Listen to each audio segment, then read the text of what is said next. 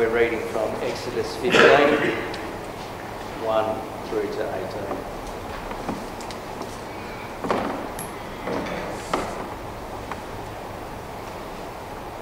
Then Moses and the Israelites sang this song to the Lord. I will sing to the Lord, for he has triumphed gloriously. Horse and rider he has thrown into the sea. The Lord is my strength and my might, and he has become my salvation. This is my God, and I will praise him, my father's God, and I will exalt him.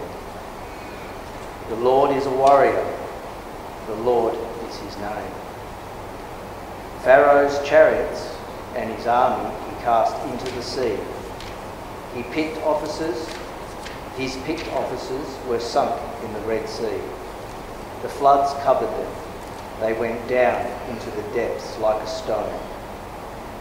Your right hand, O Lord, glorious in power. Your right hand, O Lord, shattered the enemy. In the greatness of your majesty, you overthrew your adversaries. You sent out your fury. It consumed them like stubble.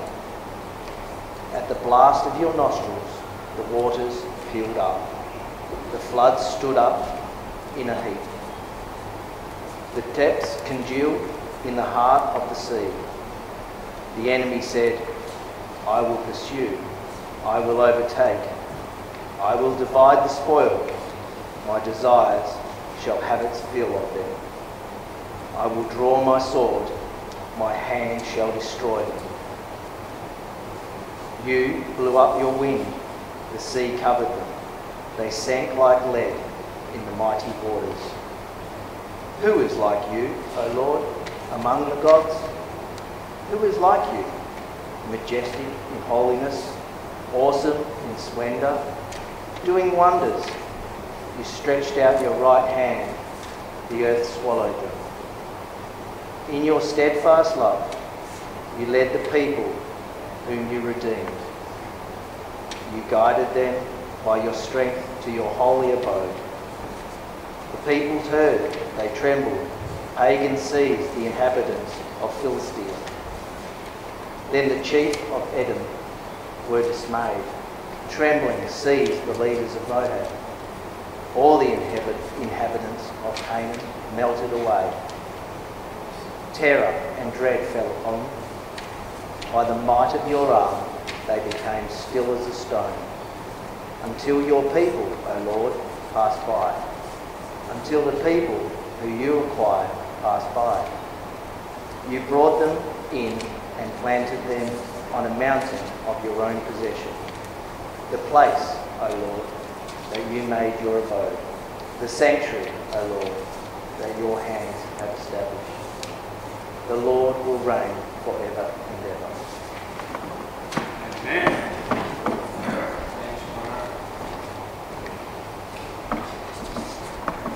Our second reading is Psalm 116.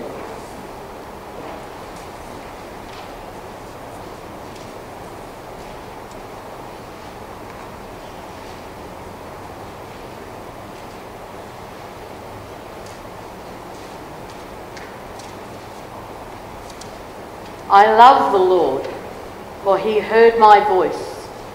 He heard my cry for mercy. Because he turned his ear to me, I will call on him as long as I live. The cords of death entangled me. The anguish of the grave came over me. I was overcome by distress and sorrow. Then I called on the name of the Lord. Lord, save me. The Lord is gracious and righteous. Our God is full of compassion. The Lord protects the unwary. When I was brought low, he saved me. Return to your rest, my soul, for the Lord has been good to you. For you, Lord, have delivered me from death, my eyes from tears, my feet from stumbling, that I may walk before the Lord in the land of the living. I trusted in the Lord when I said, I am greatly afflicted. In my alarm I said, everyone is a liar. What shall I return to the Lord for all his goodness to me? I will lift up the cup of salvation and call on the name of the Lord. I will fulfill my vows to the Lord in the presence of all his people. Precious in the sight of the Lord is the death of his faithful servants. Truly, I am your servant, Lord.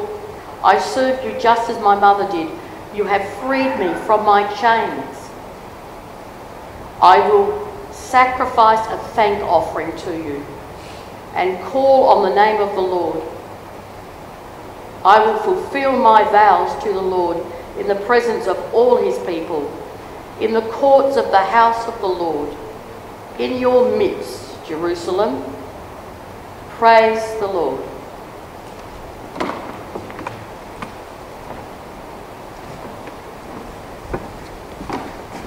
The final reading is from Revelation chapter 15, verses 1 to 4.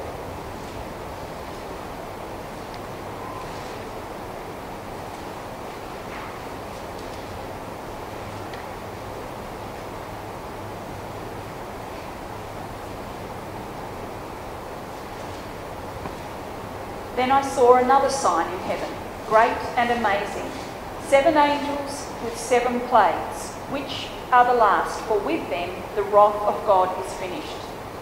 And I saw what appeared to be a sea of glass mingled with fire, and also those who had conquered the beast and its image and the number of its name, standing beside the sea of glass with harps of God in their hands.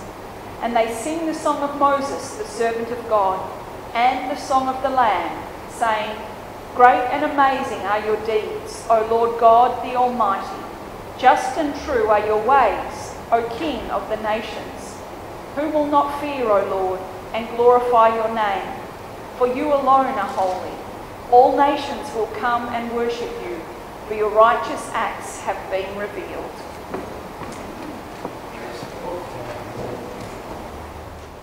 So, let us pray. Yeah, Father, thank you that you have revealed yourself as one worthy of all praise. And we know this truth will be lived out through us forever and ever. Please give us some witness to such things tonight. For Christ's sake. Amen. Amen. So this number 7 is called Music and Singing. Now, before I start, I feel singularly incompetent to talk on this topic because I have nothing in my understanding repertoire of musical theory. Nevertheless, as a very young, enthusiastic believer, I dropped in one day to a so-called Divine Light Mission camp. They were a group very active on the streets in the 70s, and they were Hindu-based and followed a guru of course. What astounded me was when these cult members started their gathering by getting everyone to sing Amazing Grace. Now, does that seem strange? Does it seem impossible?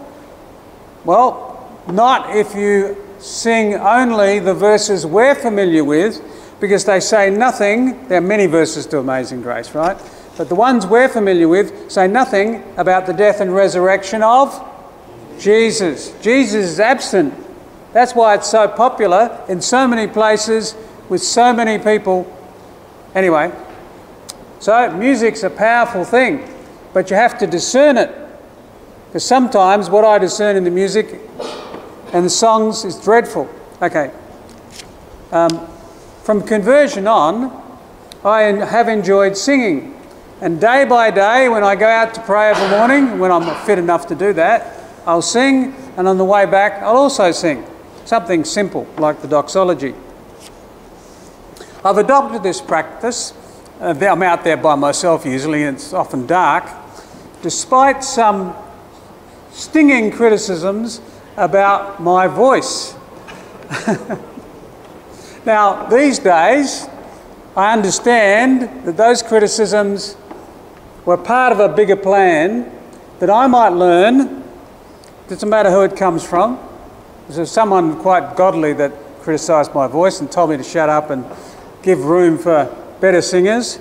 I've learnt such things that help me not to listen to myself or to how others might hear me, but to the fact that the Father is thrilled with Jesus and never desires anything more than the passion and love and singing, actually, offered to him by the Son of God. In our union with Christ, our Father is forever thrilled with our worship.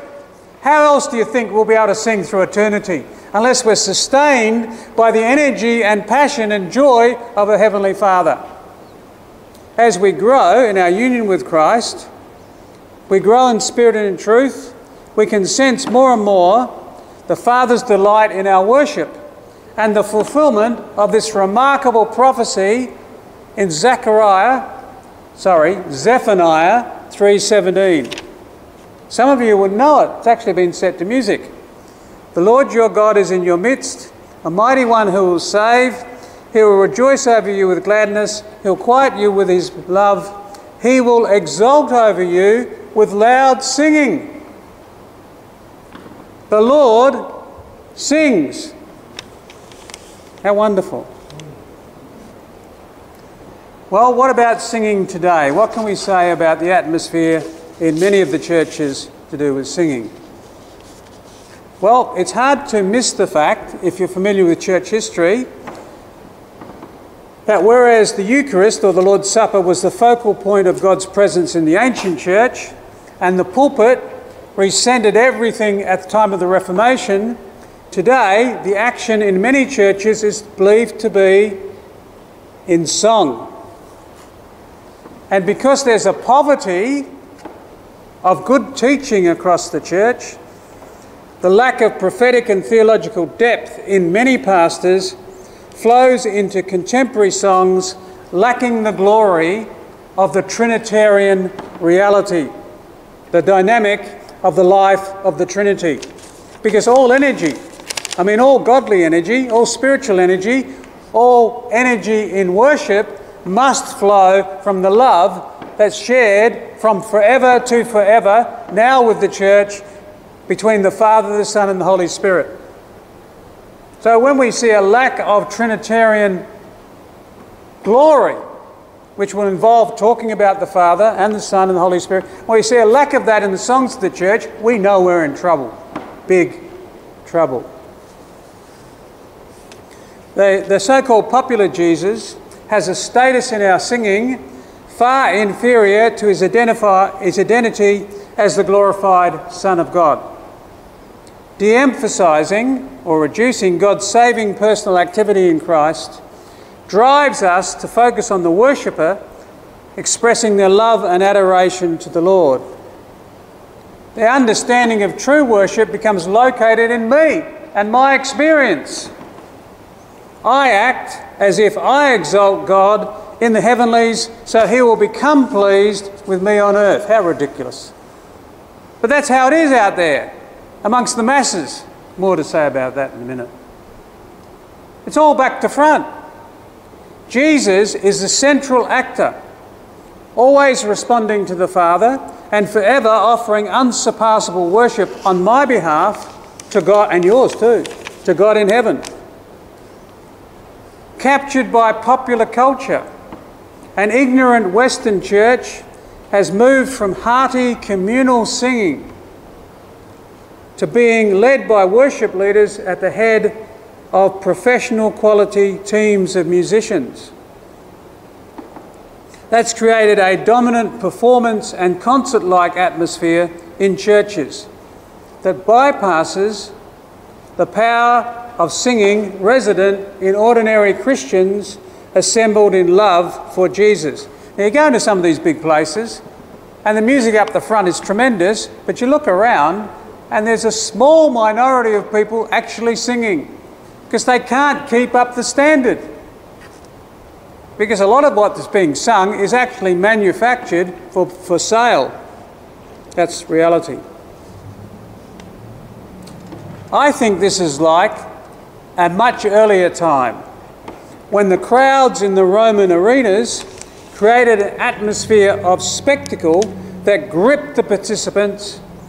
So the rock concert today is a phenomenon that has invaded our megachurches, and only a holy revival will ever dislodge its grip. We need a bigger story than the thrilling story that we're finding in the ecstasy of some of these huge churches. Well, we can go back to the beginning. And we can read in Job, at the time of creation, Job 38:17, at the time of creation, the morning stars sang together and all the sons of God shouted for joy. Now this is about the songs of angels, because the songs of angels are a dimension of their being in praise and thankfulness to God for all his great works. The same wonderful spiritual atmosphere is also found in Proverbs chapter 8, verse 30 and 31. I was beside him like a master workman. This is about wisdom, God's wisdom. I was daily his delight, rejoicing before him always, rejoicing in his inhabited world and delighting in the children of man. God created us in his own image, and this was accompanied by his own ecstatic, unbounded pleasure and the praise of all holy creation. Well, can you imagine what it's going to be like at the end? If the beginning was like that, and the angels knew there was going to be a problem, what do you think the end's going to be like? Well, it's going to be wonderful forever. These Old Testament texts are important because they provide us with insights into God's plan in Christ, like in Revelation 4 and 5. The perfection of worship through the sacrifice of the Lamb. In Jesus, we're united to the total history of divine praise. Made in the image of God, human beings were symbolically destined to be like a multi-stringed instrument in God's hands, tuned to his ultimate glory. Since the fall brought a separation and reversal of natural human ability to thank God. The fall turned blessing into cursing.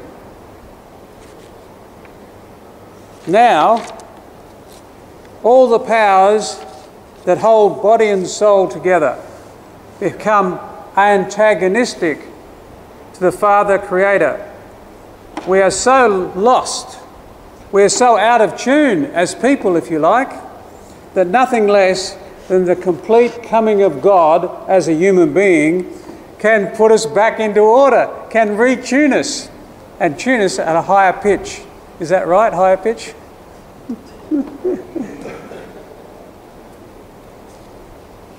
Well, from the time God expelled humans from paradise and guarded any entry back into Eden by the cherubim, humanity has been groaning.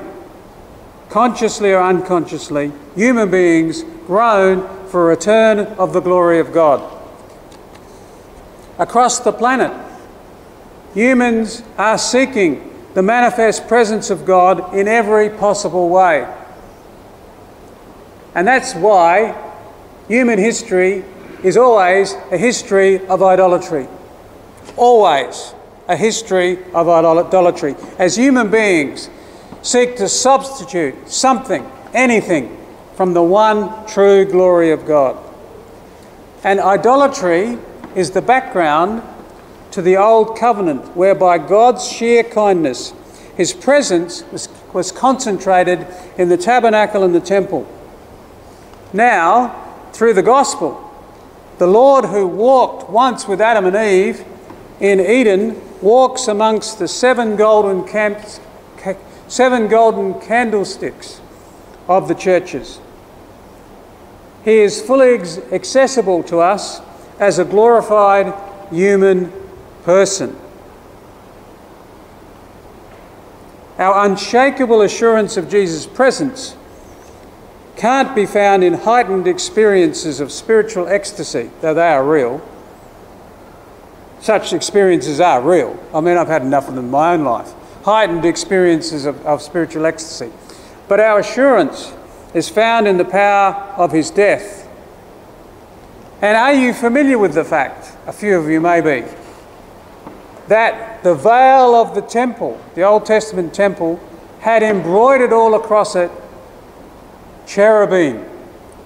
So when the veil of the temple was torn in two at the time of the death of Jesus, every obstacle to entering fully into the holy place and the presence of God was taken away. Isn't that wonderful? It's true. Yeah, every obstacle has been taken away. The gospel of Jesus has secured a radical transformation in humanity's condition before God. True worshippers, not like under the Old Covenant, true worshippers no longer stand outside the holy places. You know, there are all these courts, the court of the Gentiles, the court of women, the court of men, the court of the Levitical priests, the court of the Aaronic priests, and the one place that the high priest can only go once a year. That's all taken away. Now, God has taken us into his very presence, with him in Christ, into heaven itself. Now, I've got something else I want to talk about, which is how Old Testament patterns of worship have come to dominate much of the church, which is a big error. Because Old Testament patterns of worship were great in the Old Testament period.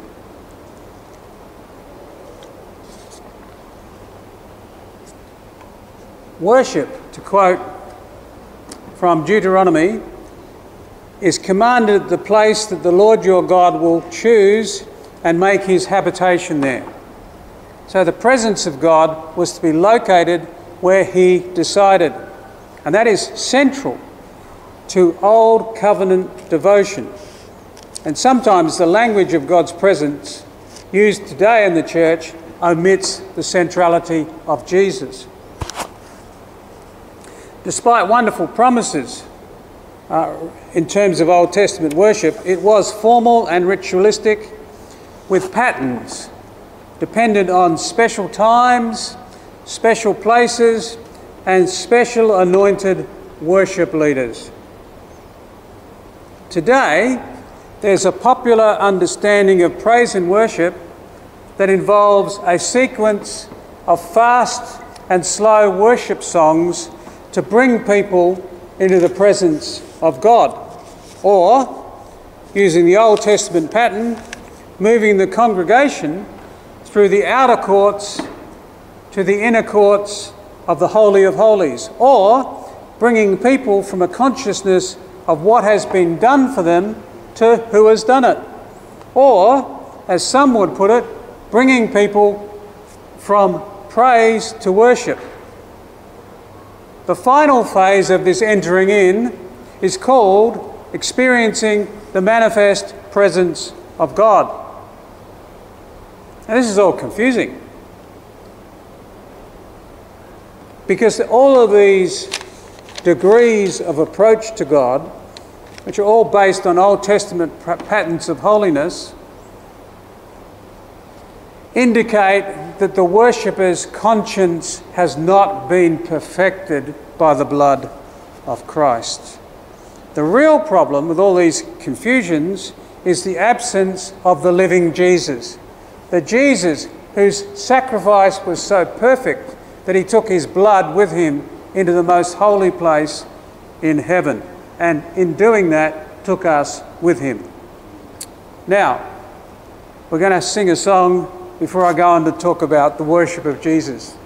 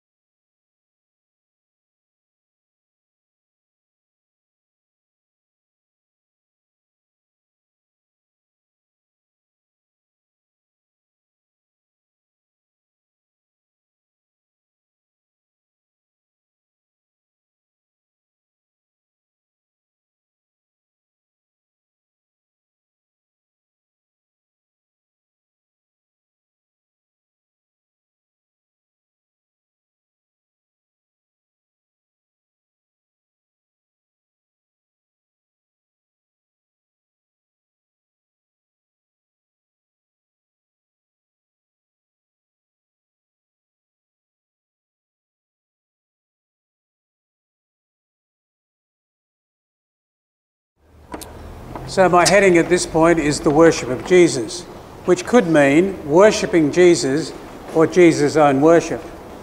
But both of them are true, and they're both perfect in him.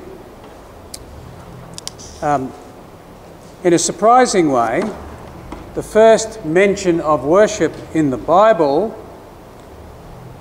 points remarkably to the sacrifice of Christ. This is what we read in Genesis 22.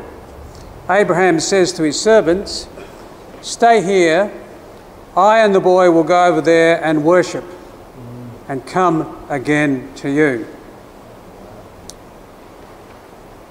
This symbolises, of course, Jesus' death on the cross.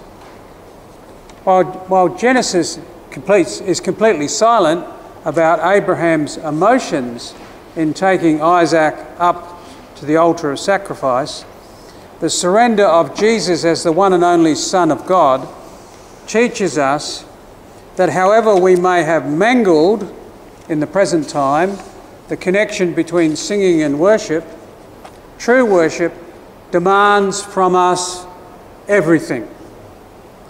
There is nothing that quite tests our spirituality like singing. Whilst, as I see it, most of the church imagines Jesus from a human point of view, or according to the flesh, few live in the revelation that Jesus himself is the beginning of the new creation. The Jesus presented in the Gospels, which is indispensable, the walking, talking, eating, suffering, dying and rising Jesus is not that challenging to most of the church. But the ascended, heavenly Lord is altogether another matter.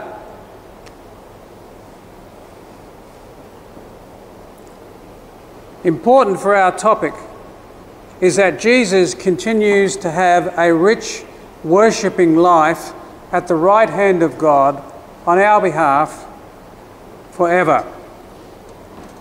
To share in his heavenly worship, we must see that his whole glorious history of song stands in our place.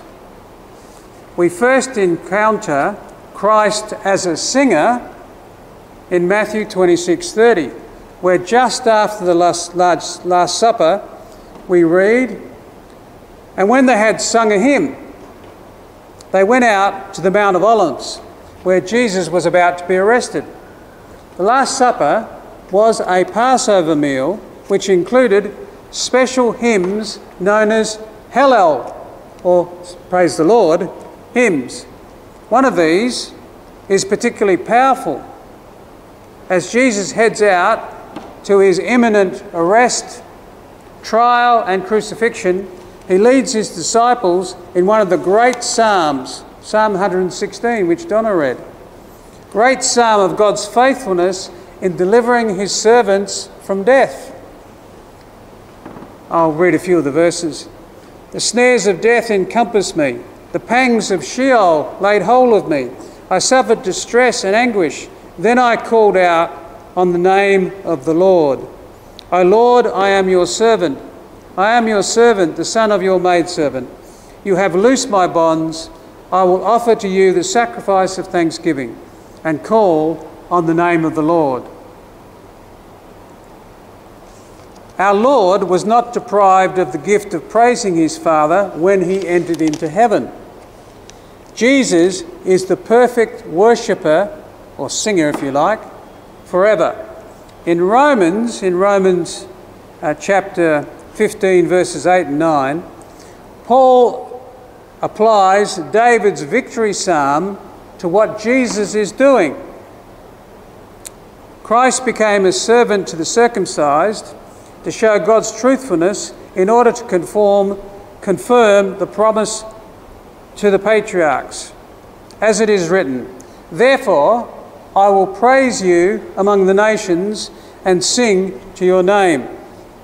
As the gospel spreads across the world, God receives praise through lives offered to him.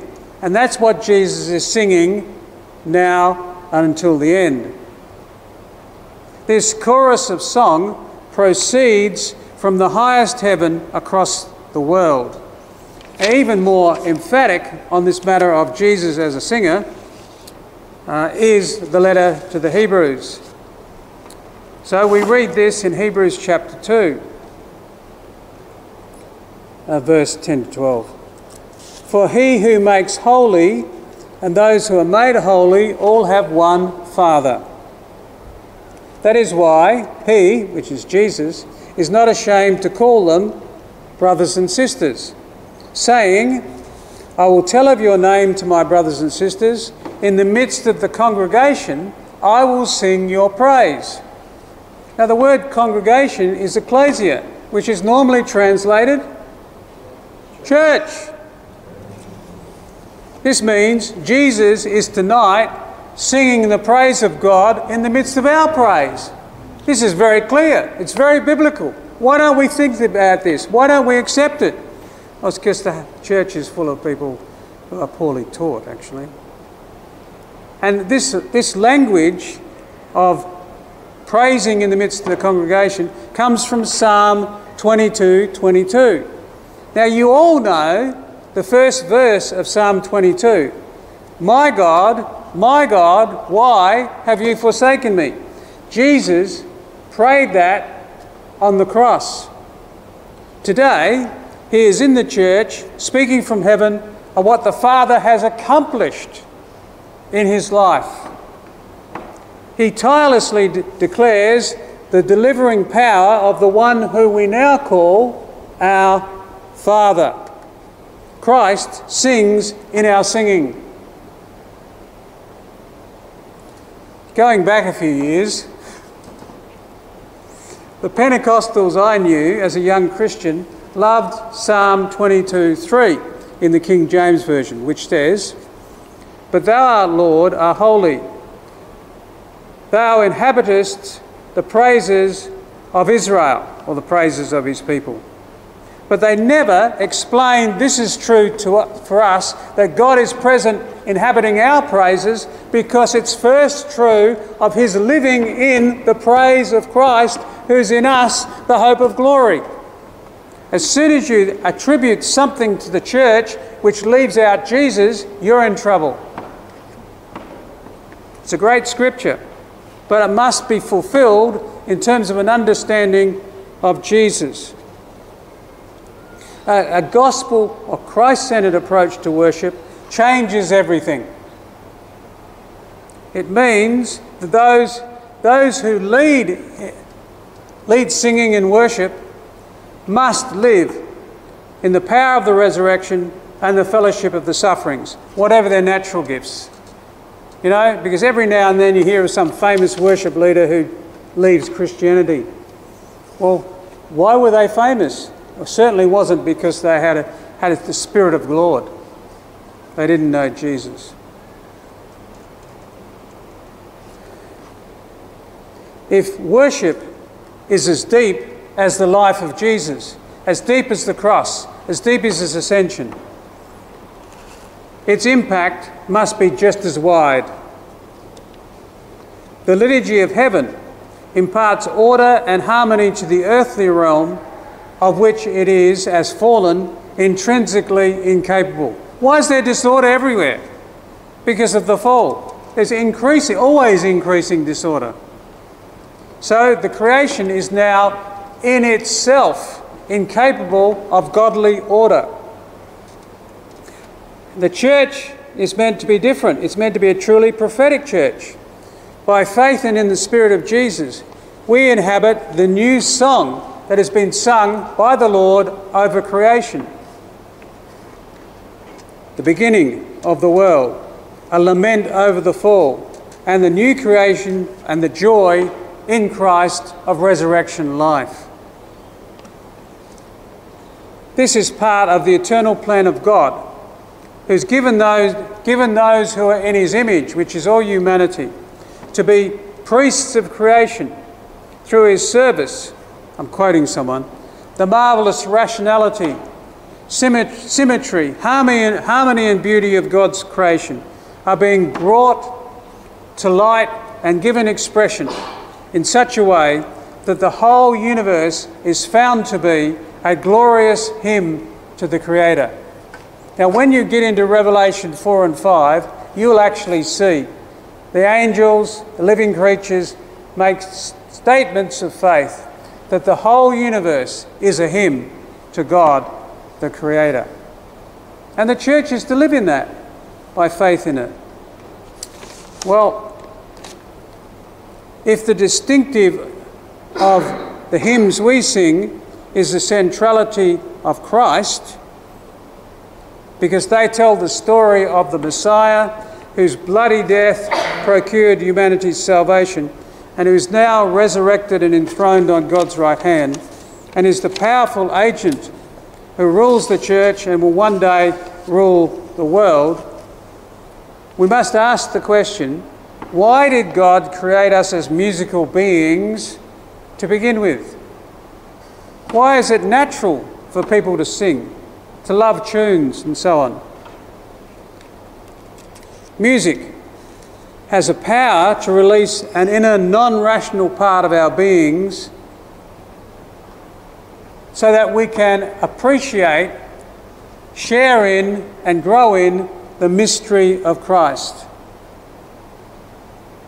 A means by which the heavenly earth and earthly worship can be united in praise to God. That is, music has what might be called a mystical function. There's something more than the rational.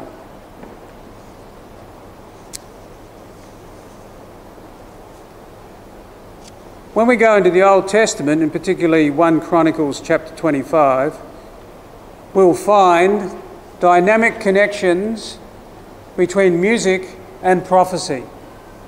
Like it or not, music and prophecy are really connected. Okay? So 1 Samuel 25:1 says, David and the chiefs of the service then set apart for the service the sons of Asaph and so on, who prophesied with lyres, with harps and with cymbals. They prophesied with musical instruments. Now I think this approximates what charismatic people call playing and singing in the Spirit. Now, some centuries later, they want Elisha to give a prophetic word. So what does he do? He calls for a musician and then he prophesies. In the New Testament, we read, "Be filled with the Spirit, addressing one another in psalms and hymns and spiritual songs, singing and making melody to the Lord with your heart." Lastly, in every sense, in the book of Revelation, trumpets and harps appear, signalling judgments and accompanying songs of redemption. It's all there. Because the word of Christ we sing is not just the word about Christ, it conveys Jesus' own living presence and his experience of victory over tribulation. There will always be tribulation. We are in the great tribulation, but Jesus is the victor over all tribulation. As the Lord and his assembled people, that's the church, sing along together, the delivering power of God in the gospel is conveyed. In union with Jesus, in union with his new song, the Spirit goes on revealing the wisdom, the goodness and the victory of God in the life of Christ. Jesus declares through our praises his Father's victory, and by inspiration from heaven we declare this on earth to each other. This is how our hearts are strengthened to go on obeying the Lord in being living sacrifices, which is our spiritual worship. Now next week, and it's not next week, it's this week, I'm going to say that the survival of the church in Western society will come to depend on a great escalation, growth and maturity in its worship. And you'll hear that for yourself if you come. You have to believe me. Well, it will happen anyway. Now, I'm at the conclusion.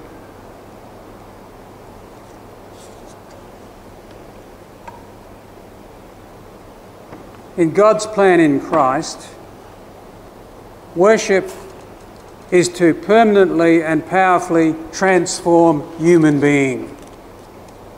To transform human being, even as the worship of Jesus, his perfect sacrificial life, which was his spiritual worship, it transformed his being. It glorified his being. As we worship the Lord, our spirits sense that in Christ, the time of ritualistic human effort is over. We see that in the incarnate life of the Son of God, we see that the one true and perfect mode of worship has come. Now, I have to say, most experiences of Christian worship are not like that.